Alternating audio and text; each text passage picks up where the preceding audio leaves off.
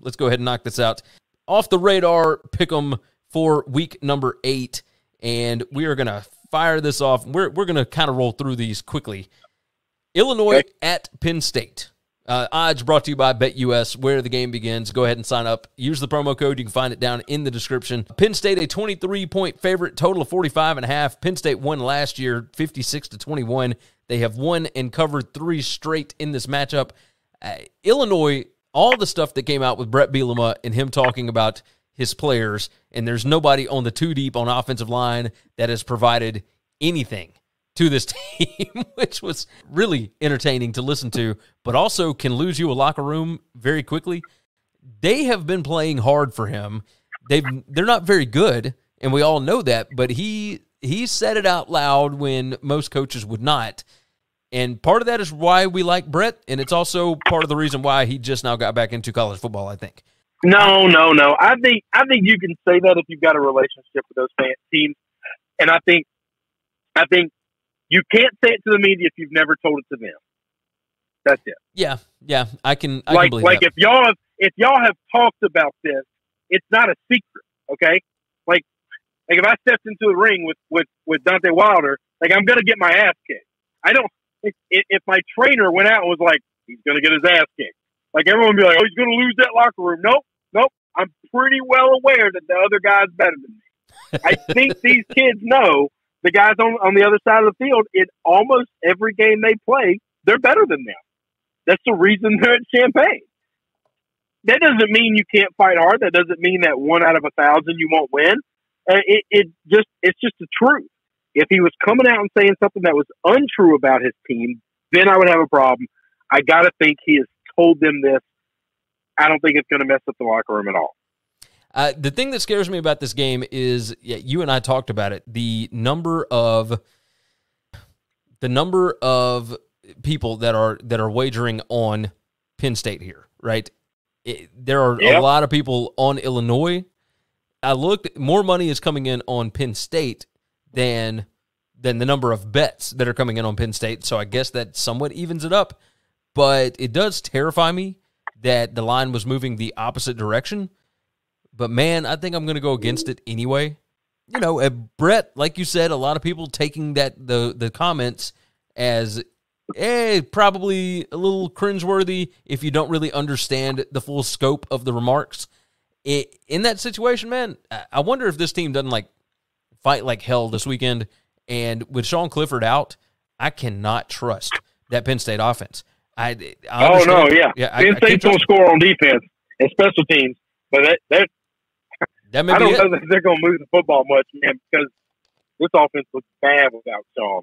I will take Illinois plus 23 and not try and trick myself here, because I do not trust that Penn State offense without Clifford in there. So I'm rolling with the Illini plus 23 here. What about you?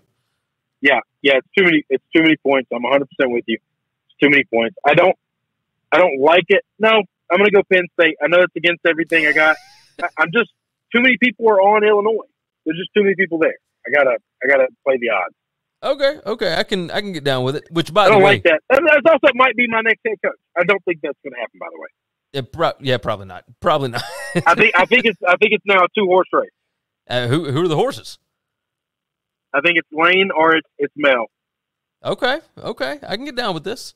I think Woodward's going to fight like hell to try to get his guy, and if he can't get his guy, I think he's going to be very happy with Mel. But I think that's it. That would make sense. By the way, Chris went 7-5 against the spread last week in our pick'em, and I went 4-8. So Chris knocked out. Yeah, finally got above water. You certainly did. On the season, Chris 30-42. I am 35-37, and that number is getting closer and closer every single week, it feels like. Northwestern at Michigan, another 12 p.m. Eastern time kick, and our line here, Michigan minus 23.5, total of 51. And, brother, I look at all of these stats and whatnot, and this looks like it should be – my line on it was 20, Michigan minus 20. So I can't figure out for the life of me why this line would continue going up, especially when there are so many bets coming in on Northwestern. There is a real possibility that Michigan just absolutely beats the dog piss out of Northwestern this weekend. This could be very similar to the Nebraska game right, where Nebraska beat Northwestern 56-7. Nebraska and Michigan built very similarly. So I'm going to roll with Michigan minus 23.5 here. Northwestern feeling better about themselves after a win over Rutgers last week, but Michigan's a different beast, and I will take the Wolverines here. Michigan is absolutely a different beast, and I love the Wolverines. Love them. I think this Northwestern team's really bad. I think so too. I like watching Rutgers. I don't think they're good. I think they're interesting. Okay, I've never seen a team that does not have an offensive philosophy. They literally just run 80% of their offense as trick plays. It's not just we run a bunch of gadget plays. No, their whole offense is gadgets. Okay, I find that interesting. I don't think it's good. Northwestern is boring and bad. Yeah. There's not a lot to like about them right now. Now, we should have seen this coming, Gary. See, we're too close to this because we love Northwestern and we're friends with those guys. And we're the Westlaw guys, and we talk to them every day. We're too close to this. Northwestern has never had a first-round pick in the history of that damn school, and they had 3 last year. What are we talking about? How did we not know that was going to happen? Yeah. They got 2. Yeah. Sorry. Yeah, they had 2, but yes, I'm with you. I think we thought a lot higher of this team when they had Cam Porter, when they had a couple of the offensive linemen. I mean, it's been strange, but also we probably should have seen. But all we've been told about is how much depth this offensive line has. Well, guess what? They don't have any depth at all. You lose one guy and you fought a shit. No, they really do not. They have nothing, and it pains us to actually say that. So. Yeah, it sucks. It sucks, man. Not a fan of that situation, but alas, here we are. So, all right, let's move on to the next game here. Cincinnati at Navy, and Navy a 28-point home dog. And this is another one of those gigantic lines and whatnot, and people are all over Navy. But, brother, this is another situation for me where I am going to ride with Cincinnati minus 28.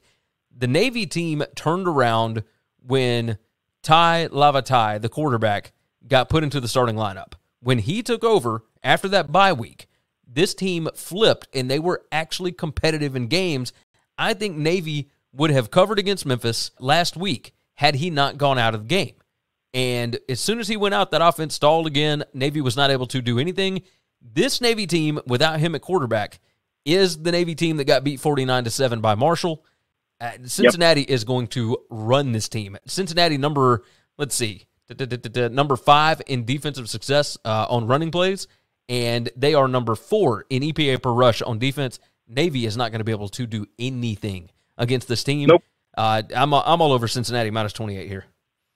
Yeah, there's no doubt. Cincinnati's they're just going to keep putting up style points. They're going to keep knocking people out in the first quarter just because they got to show the world. Listen, we're not anything to be messed with, okay? You better let us in because we're going to keep huffing and puffing and we're going to blow this house down. Yeah. And there's nothing Navy can do about it. Navy's good at one thing, that's running the football. And Cincinnati's going to take the football and push them backwards. They're bigger, they're stronger, they're faster. I don't think there's a scheme in the world that can save them. I tend to agree. Another 12 p.m. Eastern Time game. Kansas State heads to Texas Tech. And this, my friend, is a pick'em. Now, I made the line Kansas State minus 2, but then I start looking at some of these other advanced metrics and whatnot, and, Parker over at cfb-graphs.com actually has Texas Tech projected to win this game 39-36. This one could be interesting, which is why it's a pick'em, right? Some people see Kansas State as the favorite. Some people see Texas Tech. So really, we're just picking a winner here. While I see all of these advanced metrics and blah, blah, blah, blah, Kansas State has played a tougher schedule. So if you're just looking at raw numbers, then yeah, you could absolutely see Texas Tech. But I think some people have figured out Texas Tech, and while they do have some matchup advantages here, specifically their wide receivers going up against these Kansas State defensive backs, Kansas State got some playmakers too. Skylar Thompson back in the fold, playing well. I'm going to roll with Kansas State on the road. The thing that scares me, Kansas State number 112 in EPA per pass on defense, and Texas Tech number 32 in EPA per pass on offense. If they are able to throw the football on Kansas State, they can make up points in a hurry. But I trust Kansas State to be able to get stops here, so I'm going to ride with Kansas State to be able to get the win. We'll go head to head here. I'll take the Houston Cougars. I'll take Texas Tech. Texas Tech's been wildly inconsistent, which is very consistent with this college football season. But when they're on, they're real good. Nope, Yeah, that's it. yeah. You're right about that. I mean, at Texas Tech, they are very volatile. But if you look at their overall numbers, they are number 19 in offensive EPA margin, and defense is not as bad as Kansas State's defense has shown. Now, Texas Tech hasn't had to play Oklahoma or anything yet, but yeah, I see where you're coming from on this. This is I could see if Texas Tech gets rolling, they could absolutely win this game. Yeah, that's all it is. Is I just think, like I've already said it. I don't even say it. They're at home. When they're on, they're tough to beat. Yeah, especially at home. So again, it's another one of those games. Matt Wells needs it. I feel like I'm talking myself into Texas Tech. I'll stay on Kansas State just so that we can go different here. But yeah, I see where you're coming from. Next game up, we have got Syracuse headed to Virginia Tech, and the Hokies a 3-point favorite. You want to talk about desperation mode and a must-win. This is a 12:30 p.m. Eastern time game on the ACC network. Or no. This is actually like a regional sports network. Like, they have been relegated to only the regional networks here. Virginia Tech needs a win in the worst way. Total is 46 here. Again, odds brought to you by BetUS, where the game begins. Brother, if I look at the numbers here, the only thing Syracuse can do is run the ball. Now, they were able to do it against Clemson. But Virginia Tech, they don't really give up a bunch on the ground. So I tend to believe, you know what? I take that back. I've looked at that stat wrong. Virginia Tech is number 14 in EPA per pass on defense. They're number 100 in EPA per rush. Man. All right. So my line on this was actually Virginia Tech -4. That's what it opened up at. It's already come down. Man, I put Virginia Tech -3. Like I'm going to take Virginia Tech, I thought. But, man, I think I might go Syracuse here. You know what? Yeah, I'm going to switch my pick. I'm going to switch it. I'm going to take Syracuse. So let me tell you, this is the dead-ass game that I don't want anything to do with. Because both of these coaches I like, but neither one of them have done anything impressive at all in a really long time. Like, yes. I just can't get behind any of them at all. Tech has better players. There's no doubt about it. Okay? But I would take Tech. I'm going to take Tech at home. I don't like it. I would stay as far away from this game as possible. Yeah. I think neither one of these teams could be trusted. I wouldn't trust them with one nickel of mine. Yeah, if you want to see our official plays, go to the BetUS show and go to the SBR show. Chris's BetUS show, Chris's SBR show will be on Saturday morning at 10 a.m. Eastern time. So go and check those out. Those will be the official plays. We do pick them off the radar, pick them every week, just to have a little fun so that we can actually talk college football on our own show. The next game up here, this is another one that could be really weird. And that would be a 3 p.m. Eastern time game, Wisconsin at Purdue. Purdue, a 3.5-point dog, total of 40.5. Wisconsin has won 14 straight in this matchup. Purdue, -2 in turnovers. Wisconsin, -11 in turnovers. Just ridiculous. This is interesting. Purdue, overall, like if you're looking at net points per drive overall, Purdue is number 31, Wisconsin number 60, because Wisconsin's offense is awful. They are in the bottom 30. They are number 105 on offense, but they're number 14 on defense. On the other side, Purdue can make some things happen on offense. They're not great, but they're number 64 in net points per drive on offense. They're number 11. They actually have a better efficiency defense than Wisconsin does, which kind of surprised me. But when you see what George Karlaftis was able to do against Iowa last week and that defense, it makes sense. It absolutely makes sense. 3.5 is just too much here. I'm going to take Purdue plus 3.5. The world seems to be on Wisconsin this week for some reason. It's like 75% of the bets on Wisconsin, and I don't get it. Other than the fact that the trends all say take Wisconsin, this is a different team. So what are your thoughts? Yeah, I mean, I think this is a wrong team favor. I know it sounds weird to say when you look at the uniforms, but if we took all these guys' uniforms off and we just measured them and graded them for what we've seen them do this year and not what their granddads did 10 years ago, like then we would absolutely have Purdue be favored. We would. Yeah, we absolutely would. It does not make sense to me, but alas, here we are. 3:30 p.m. Eastern Time. This is another weird one. BYU heads to the Palouse against Washington State. Washington State, a 4.5-point underdog right now. Of course, we talked about Nick Rolovich. They are missing 5 coaches overall, 4 assistants, and 1 head coach, of course. Total of 56.5. Another one that I'm going to stay away from because what's the line you got? 4.5 right now. Okay. So if you look at the advanced metrics, Washington State should actually be favored in this game. They're on a 3-game winning streak. You got to figure out what the motivation for the team is, right? Are they pumped about this? They're going to go out and win one for Rolo, win one for Dickert, the new interim head coach, or does this team just kind of fall apart when they don't have their position coaches and their offensive coordinator calling the plays and all that good stuff? The only way that I can go here is BYU minus 4.5. I think BYU needs to get up off the mat. This is the perfect spot to do it against a team that is in disarray. So I'll take the Cougars minus 4.5 here. You're staying away from this game. I am going all in on this game. I think BYU beats the hell out of them. I think BYU is far better football team. Far better. I think this team with Kazoo, Washington State, was all scheme. All scheme. Okay? That everything we know about Rolovich and that style of offense and everything else, it's all coaching and game planning and scheming. None of these guys are highly talented.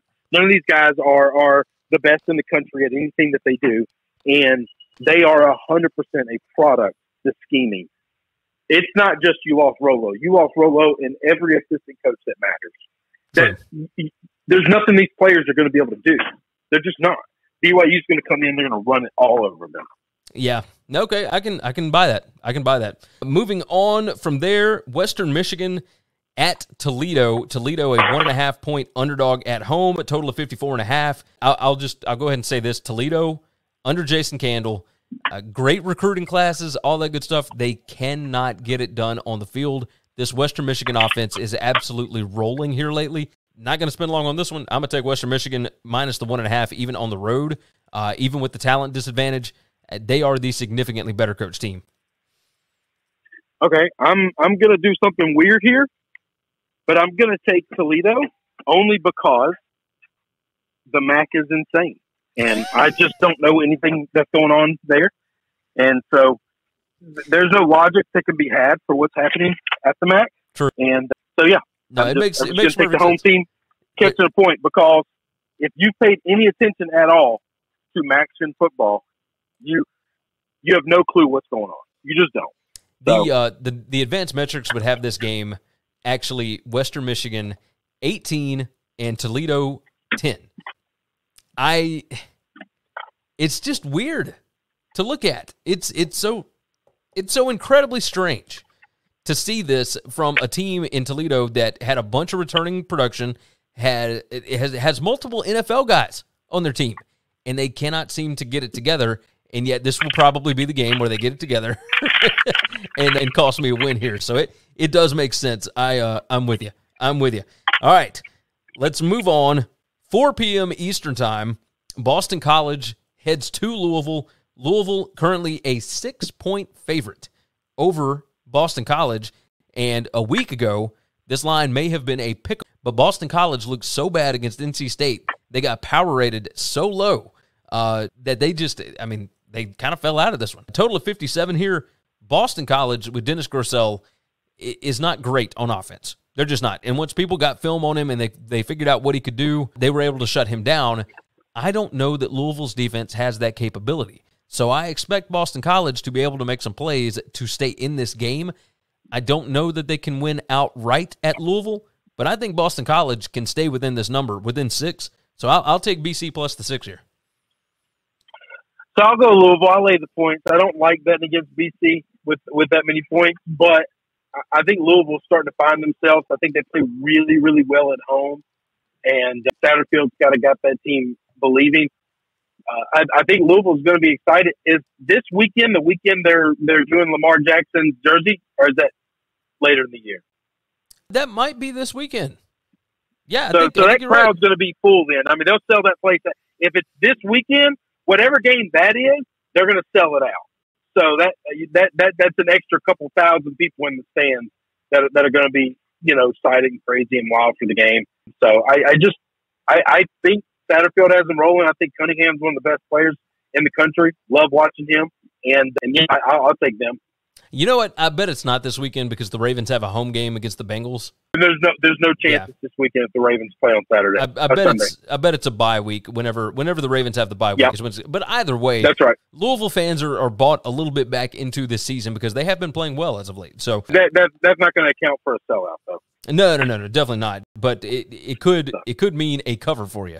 So next game on the board, we're moving to the night slate here, and our first one up for the nightcap, which weird schedule this week. All of the games are done. Like the last game kicks off at 7:30 Eastern time. There's the Hawaii game, but either way, Nevada at Fresno State, 7 p.m. Eastern time. Fresno, a 3.5-point favorite. We already talked about it a little bit in the preview. Total of 63.5. Remind everybody again, BetUS, where the game begins. They provide the lines every week. So go ahead and sign up for them. There's a link in the description.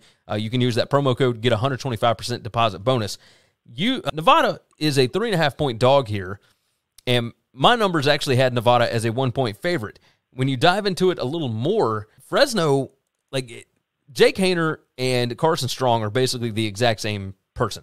Like the numbers are almost identical. It's really crazy to look at.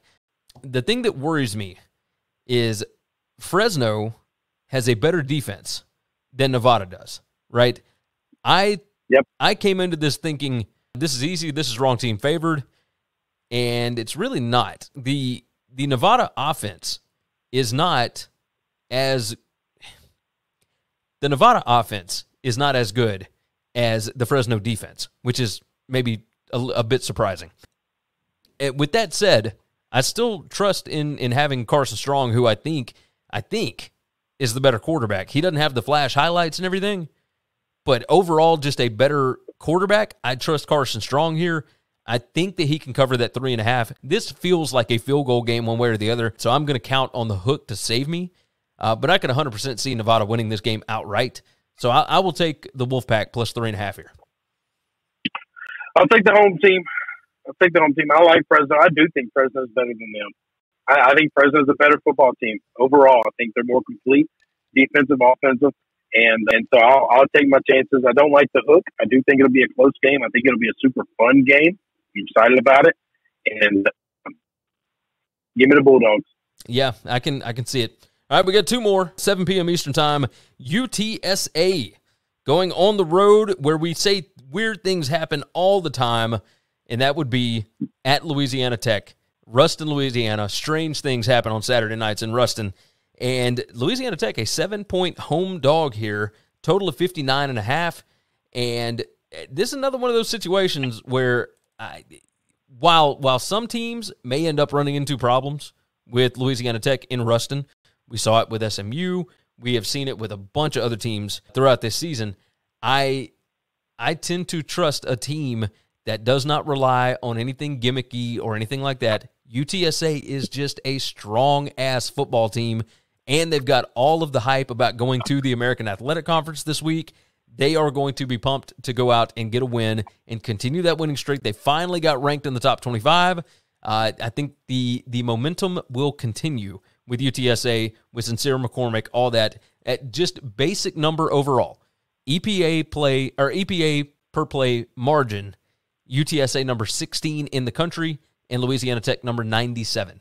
The more consistent team is UTSA. I'm going to take them to cover the 7. My line on it was actually 9. I think there's value here with it being only a touchdown. So all of that's right. I actually think there's a little bit of snake bite going on when you get teams that have never been ranked in the top 25 or something like that, and they get ranked. That I don't know that this is historical data on this, but I think that following week they don't play great. Like, and maybe I'm wrong on that. Maybe I just made that up. Maybe I just think that's a thing and it's all fictional. But give me La Tech and the point, and just hope that it's a close game. I'm with you. I can see where you're coming from. It all makes perfect logical sense. Last game on the board before we go ahead and climb out of here. We have got 7:30 p.m. Eastern Time, NC State, a 3.5-point favorite on the road at Miami, total of 53. Miami, of course, went through all kinds of different mess leading up to last week. Derek King out for the year. They got multiple guys out for the year. They are kind of moving into their youth movement. Manny Diaz looked madder than hell when they lost to North Carolina last week. That was one of the most cringeworthy moments I've ever seen, with Mac Brown laughing and whatnot, and Manny just being completely pissed, and Mac wouldn't let go of his arm. It was really strange. But Miami's a mad football team. Maybe they're tired of being embarrassed. I don't know. But I will tell you this. To this point, NC State, maybe outside of Alabama, this will be the best defense that Miami has played. And I think it shows up on the box score. I think NC State covers this 3.5. I don't trust Miami as far as I could throw them. So I will certainly take NC State to cover the 3.5 here. Okay, we agree on that. Before we get there, I don't have anything else to say on the game. We agree. I like NC State. I think they're awesome. Do you think NC State's defense is better than Michigan State's defense? I just got to ask that question. I think maybe they are. Maybe all the analytics say that, and I think they're comparable. I think they're in the same conversation. I don't know that I would have definitively said that, but I don't know the data. I don't know the analytics, so I don't know. I think right now, yes, they are. Absolutely. Because I will say this. I think NC State at the beginning of the season was really good on defense, and then they lost two of their best defenders, and they have, over the last few weeks, found a way to be even better on defense. So I'm all in on this. I mean, they are okay. Really, really good. Well, I've been saying I think they're the best team in the conference. So. Yeah. Now they're number 9 in defensive success rate allowed. Like it's pretty insane. Like their offense is not, as far as numbers go, offense not great, but I do trust Tim Beck and Devin Leary to be able to put up points here. So I do think that NC State is currently a better defense than what they faced in Michigan State. Okay. I was just curious about that. So, okay, we can talk about something else. All right, so you're agreeing NC State, right? Yeah, no doubt. Yeah, there's not a single number on the board that could give you Miami. There's not a lot you could ever give me to make me want to bet on Miami right now. I tend to agree. I don't know. Like, they would literally have to be like, I don't know, field goal game against UConn. Yeah, I'm with you. All right, is there anything else that you want to hit, or do you want me to let you go and I'll end the show? No, man, that's it, brother. I appreciate it. Have fun. Absolutely. All right, talk to you later, buddy. All right, so that is going to wrap up the Friday edition of the show. We appreciate everybody that joined us. Let me go ahead and give you the rundown again. WinningCuresEverything.com is the website to go ahead and check it out. Along with that, the show is brought to you by BetUS, where the game begins. You can sign up using the promo code NCAAF 2021. Get you a 125% deposit bonus up to $2,500. And my friends, I can't stress this enough. It is sportsbook exclusive, and it's a hell of a deal. You need to go take advantage of it. There's a link in the description. You just hit that link. It's going to toss the promo code in there for you on sign up. Very easy to do. So go check it out. Check out Chris's SBR show Saturday morning. Check out my BetUS show on Wednesdays and Thursdays. You can go watch the archived version of it, of course, over on the channel. But subscribe to both. Make sure that you can join us live because we have one hell of a time doing it. We certainly appreciate everybody that has been here with us today, of course. Share the show out, tell your friends, and jump into the comments, of course, and make sure and like the video. That helps us out quite a bit. We are ever so closer to our goal of 5,000 subscribers by the end of football season. We're almost to 4,700. So if you can do us a favor, make sure you are subscribed if you're watching this and you're not already. We still have like 70% of our viewers that are unsubscribed. So if you're watching this and you have not subscribed yet, hit that subscribe button for us. It helps us out in ways that you would not even believe. With that said, take care of yourself, take care of each other, and hopefully all of your tickets cash this week.